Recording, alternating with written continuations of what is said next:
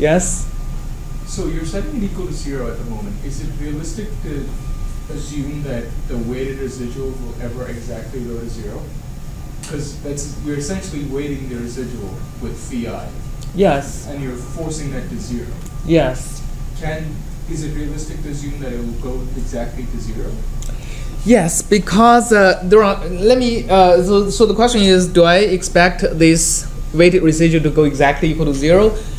Yes. One, because I have n equations to satisfy, right? As long as all of these n equations are all equal to 0, then the weighted residual is always going to be equal to 0 for whatever g. And I exactly have n variables to play with. So I can expect all these n equations to be satisfied. This is not a coincidence. This comes from the projection onto the same space. Right? I'm looking for the object. I'm looking for the point in this lower dimensional restricted space that is closest to this point in the higher dimensional space, or the infinite dimensional space, which I started with.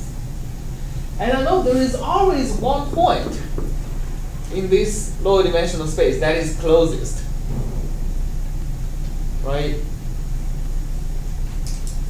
So at this point where I achieve the minimum distance, the inner product of the line between this and this with any tangent direction of the space is going to be 0. So that's why I can always find these AIs to make all of these weighted residuals to be exactly equal to 0. Okay, if you're projecting to a different space, then maybe not.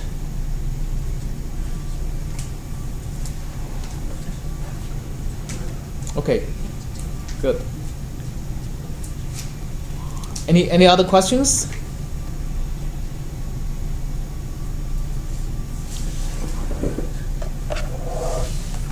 Yes?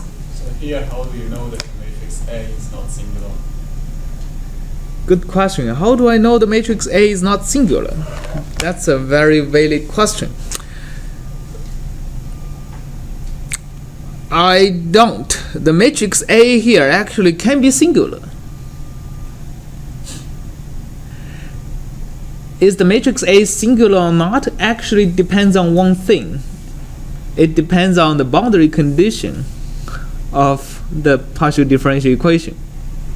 Okay?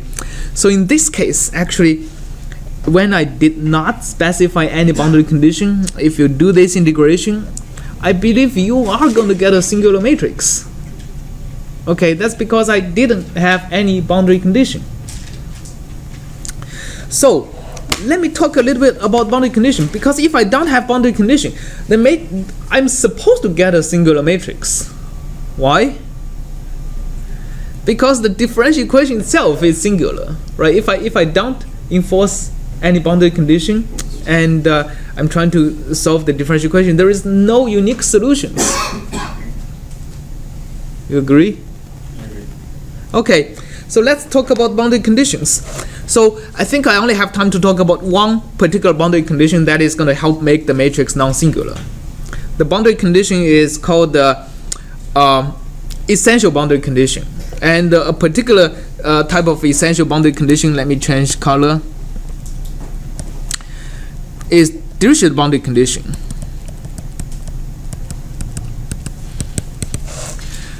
For example, Dirichlet boundary condition, actually let me start with the simplest type of Dirichlet boundary condition is u at 0 equal to u1 at is equal to 0.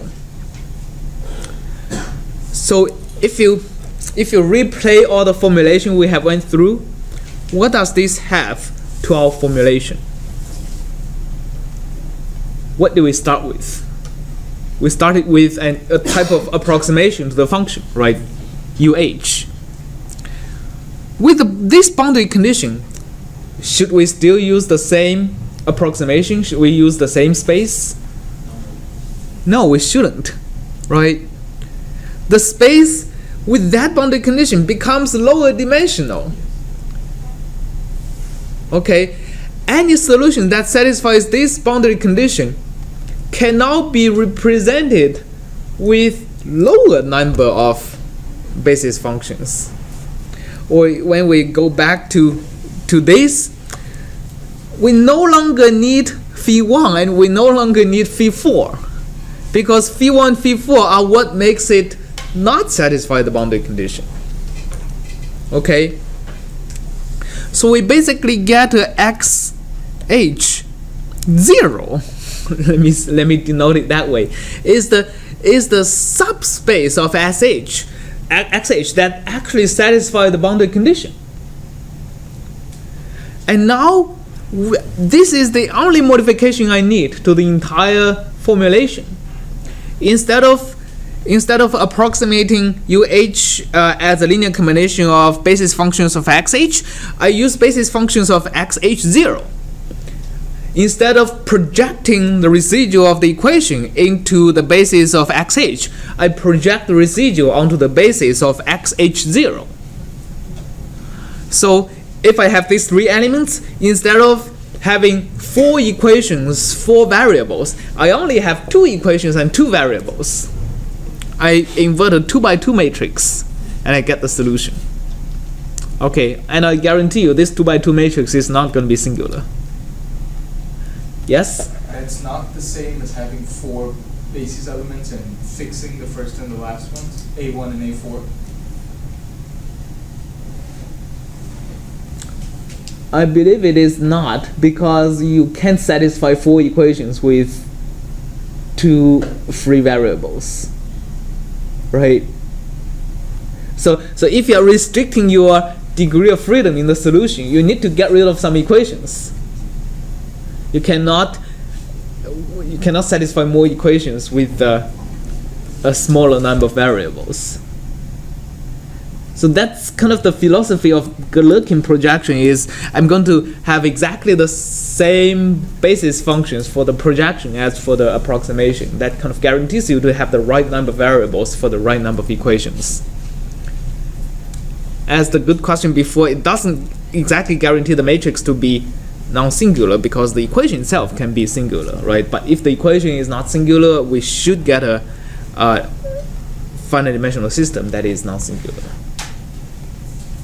Yes? If you're not using the same space for the projection and for the approximation, then should you pay attention that the dimension of each space is the same, so that you get an n by n matrix at the end and not Yes. So if you choose a different basis for the projection and for the approximation, called Petrov-Galerkin, you need to make sure, the dimension of the space needs to be the same.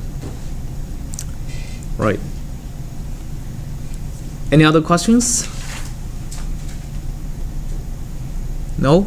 Okay. So we went through finite element in the simplest setting just to give you the idea, and next lecture we'll formalize the concept of finite element. That is that would work not just for Poisson's equation, and that'll be next Monday. So there won't be a class on Wednesday this week. I'll be traveling. All right. Okay. Thanks.